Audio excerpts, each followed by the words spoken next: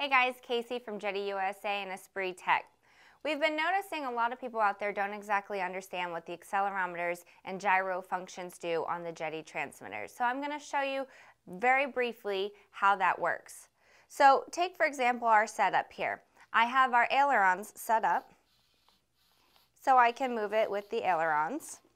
But I also have it set up into a motion, so I can assign a motion to move that. If you take a look, I have proportional control now on both servos when I move my transmitter.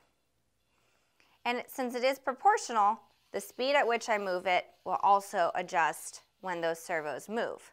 You can also set up voice alerts. Receiver voltage, 7.37 volts. Antenna 1, 9. As well as custom voice alerts. Put me down!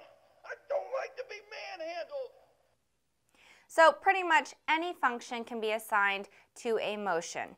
For more detail on how to assign these, please take a look at our YouTube page under Basic Programming for Accelerometers.